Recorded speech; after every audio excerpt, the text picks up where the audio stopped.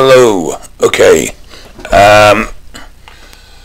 Sorry for the delay in getting videos out to you. As you're aware, I lost Buster and it just sort of fucked my week up, to be honest. But I did promise a video about this study. Now, the guy you want to contact about this, and I'll put his email in the notes if I can find it, is a guy called Alex. Oh God, who's got a really bad last name. A.Kolliari-Turner, and he's at Brighton Uni. But I'll put his email and address. Now, what this study is looking for is people living in England or the United Kingdoms, I believe, and they're looking at the effects of steroids on muscle gene expression, epigenetic markers, and their influence of enhanced muscle memory in humans. So, what they're looking for is people who have been exposed to steroids for a minimum of 20 weeks, are current users but are currently off cycle, or previous users that have used steroids 2 to 4 years ago for at least a period of 20 weeks and who are now steroid free. Now, this is what's behind the study.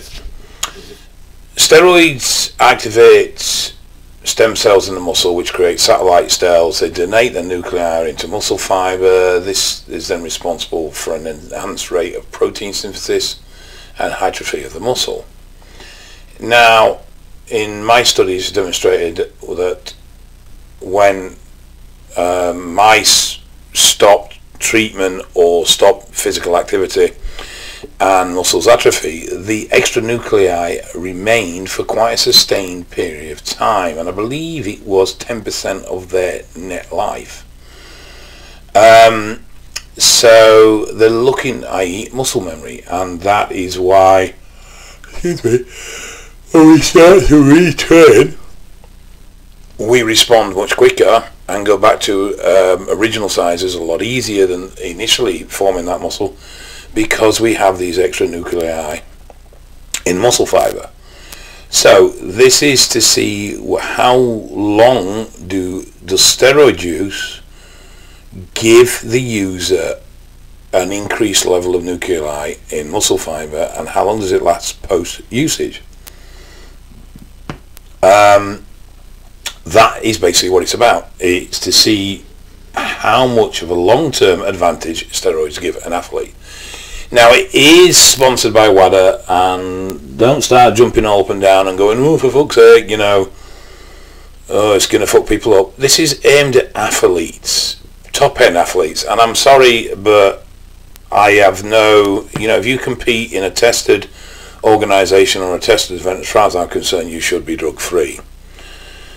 I do agree that there should be a drug user version of the Olympics. Been through this a few times, but at present there isn't. So this will have an impact on, I would suspect, lengths of ban post-discovery of steroid use within sports. The other thing it may also have an impact on is rulings regarding transgender. Now, I'm not going to get into that conversation here and now, but it might be a good one for another day, actually. But currently rules state that 3 years of treatment allows a male to compete as a female.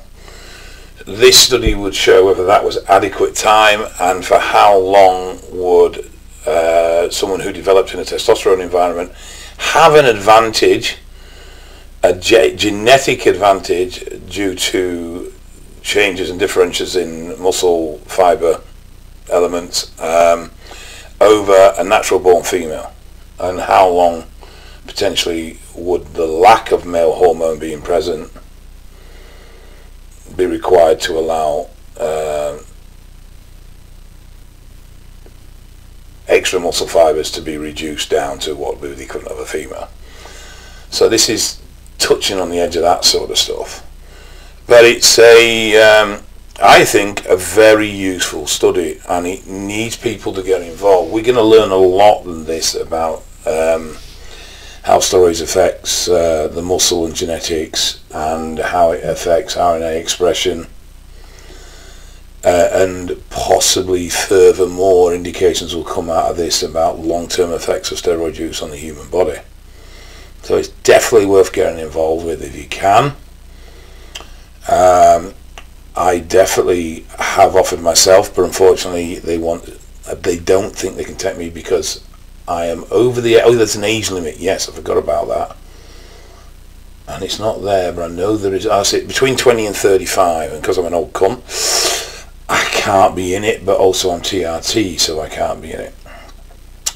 Which is a shame, because I would have liked to have known what differences were in the nuclei in my muscle fibre post the huge amount that I've used and the size that I've carried, and if they are still active now, because I hold size still relatively easy.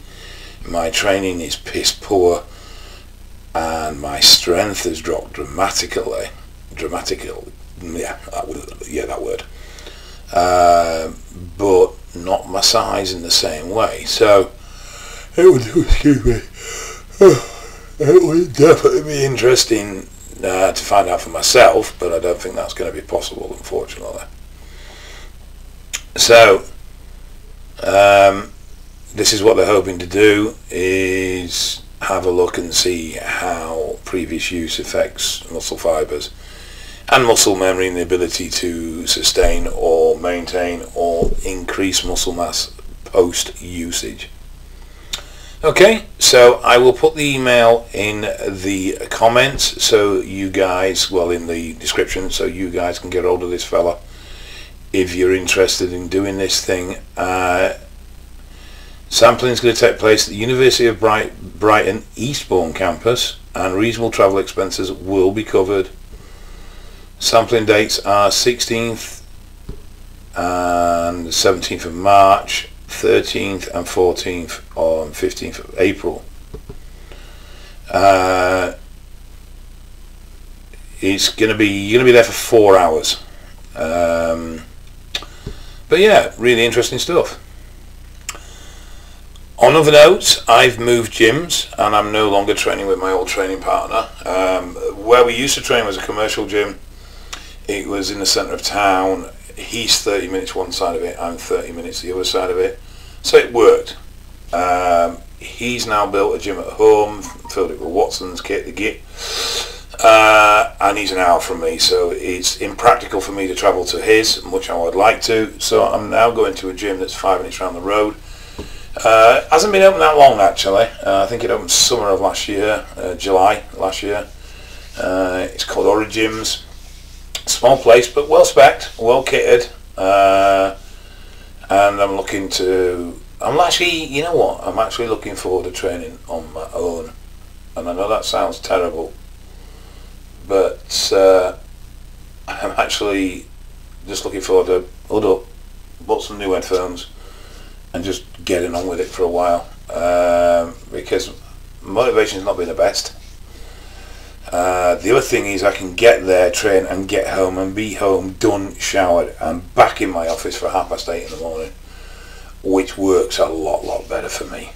It really does, because some days by the time I got back and showered and called someone on the way back and all sorts of bollocks, it was 10:30, 11 o'clock before I was actually starting work. I mean, it's now 6:30 at night and I've been down here since 9 this morning, and I haven't left apart from to have a piss.